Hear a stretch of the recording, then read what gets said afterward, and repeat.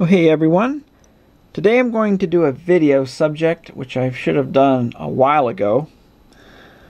But that is to talk about authentic and counterfeit ICs. You know, China is good at counterfeiting things. They counterfeit everything from clothes and handbags to other tools and other products, down to electronics, capacitors, ICs, transistors. You know, they just do it to make a quick buck. They undercut the other guy so it looks like it's a good deal. You're buying a product that's inexpensive. You got a lot less. You think you're doing good, but you're actually getting a pile of rubbish. So what I have here on my little platform is two TDA2050 ICs. The TDA2050 was actually discontinued 4 years ago by ST Microelectronics, and even before that time you could still buy the counterfeit ones on eBay. So what I did is purchase some on eBay recently, and just to see what I'm getting. I've been doing this for quite a while just to see what I get, and I have never received an authentic chip from eBay. So let's take a quick look at the physical differences here. One thing you see in this black square epoxy area, on each side you see these little semicircle scoops in the side. Notice they are in different places.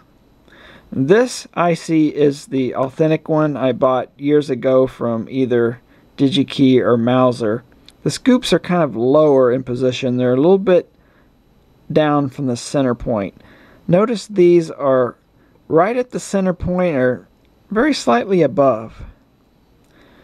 The second feature I noticed that is different. Look at the legs where they enter the IC package. Notice the difference in the thickness. These are a lot fatter on the authentic chip, and they just use a thinner one on the counterfeit part. Another thing, I'm not sure if it shows up on camera, there's a little circular indentation right here at the central lower part on the epoxy square area, and there is none on the counterfeit part. As far as that, you really can't go by the lettering. You know, that can change. Sometimes the quality is better, sometimes it's worse. So you really can't tell just by looking at the lettering. That's generally laser etched on these chips.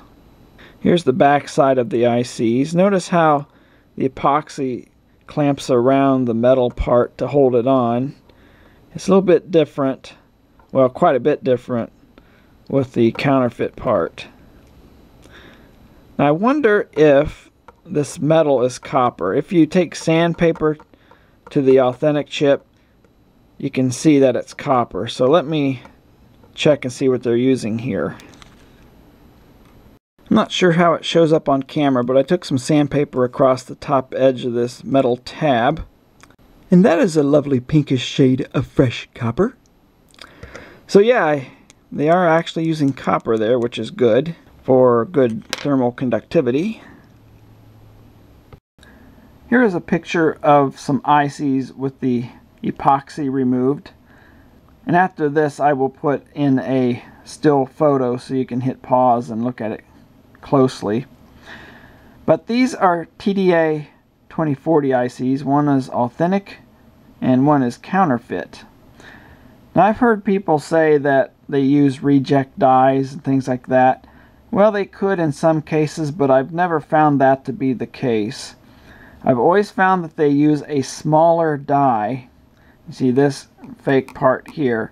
Notice the die size difference. The output transistor area here, you know, there's some crap on it because I popped the chip and it burned the epoxy and left a mark there. But these are the output transistors, and you can see that they are much larger than the ones here on this counterfeit chip. This chip kind of cracked on the edge here, but you can still see the outline. And I was measuring the area of these die using a micrometer, getting the best measurement I could. The Authentic TDA2040 had a die area of 8.3 square millimeters, and the fake one had only 3.9 square millimeters, less than half the area. You might say, well, aren't they trying to make things smaller? Well, that works with computer gates that switch very, very small amounts of current.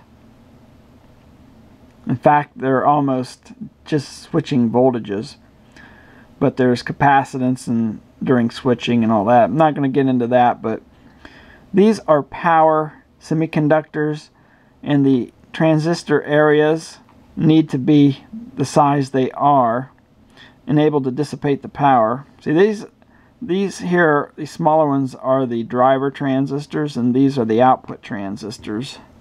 And over here, I don't know if you can even see the drivers. Oh, this one broke off when I was taking off the epoxy. But the transistors here are a much smaller area.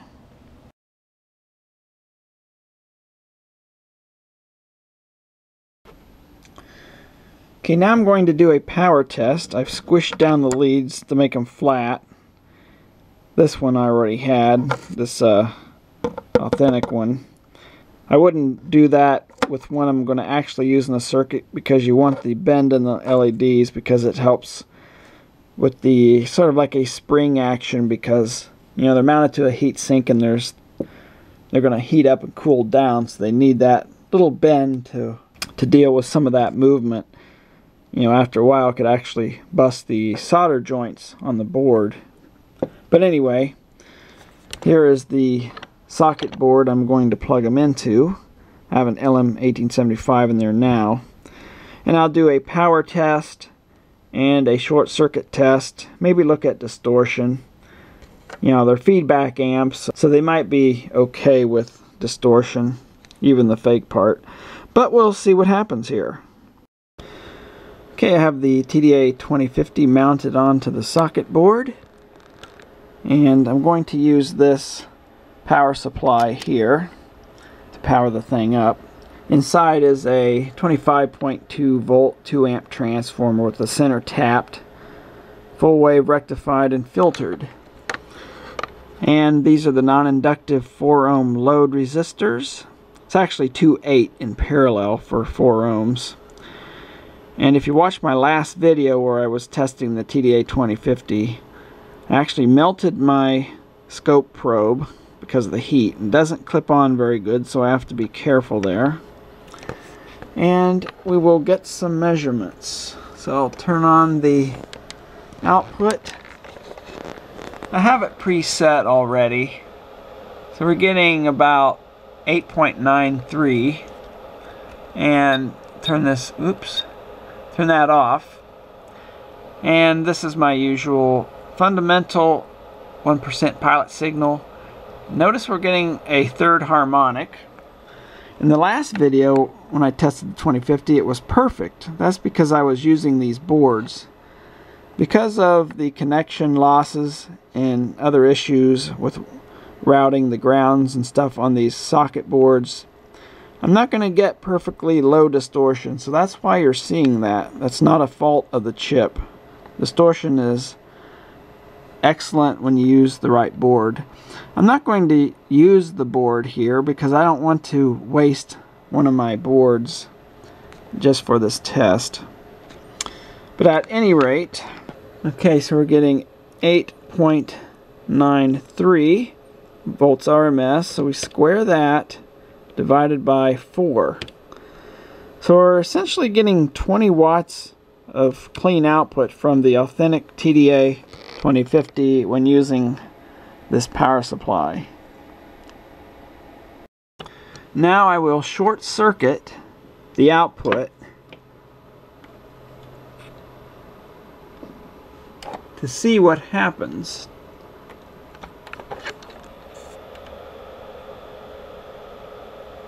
So So I had it there for a couple seconds and it didn't hurt it at all. It comes right back. Alright, I will stop this and put in the counterfeit part. Okay, I've now mounted the counterfeit part, or at least the one I suspect of being counterfeit, and I will power it up. And it came on. And it's making output. But it's not making as much output, so I have to turn it down.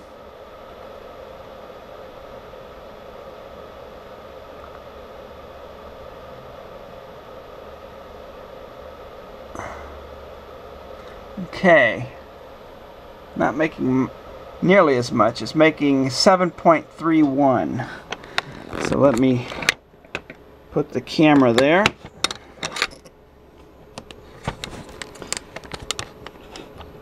.31 squared divided by 4 ohm load. Look at that, folks. That's what happens. You get a lot less output. 13.35 versus 20 watts. And something else I noticed. Let me turn off this. Okay, there's clipping.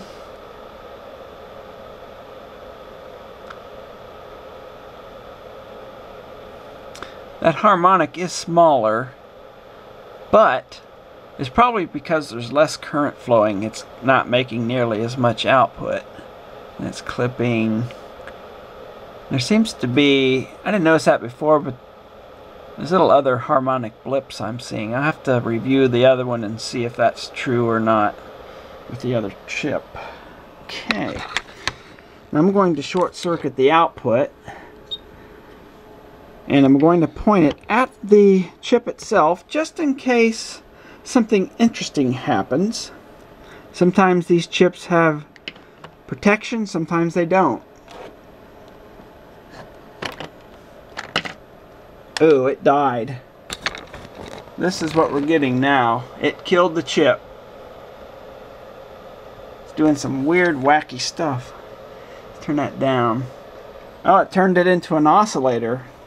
I turned the signal off and it's oscillating. That's interesting. Let's see here. So that's some crazy frequency. 250 some kilohertz. Oh, ooh, it's putting off smell. Cut power. Yeah, I can smell a little bit of burnt smell. No short circuit protection on this chip. Piece of shit. Well, I guess that pretty much tells you how good these counterfeit parts are. Could you use this in a circuit? Yeah, you could. But why would you want to? Why hurt other companies? I mean, this example, the TDA2050 is obsolete, the authentic ones. But when you buy counterfeit parts, you're hurting the company that makes the real part. They cannot make the profits they intended. They might have to make that part obsolete when it still has use to some people. I wouldn't recommend you buy counterfeit parts in any way, shape, or form. I buy them just to play with them and see what happens. I do not use them in my actual circuits. If I build an amp, I'm going to buy genuine parts. I'm pretty much guaranteed to have a good performing piece of equipment. Well, that pretty much sums this up. Thanks for watching.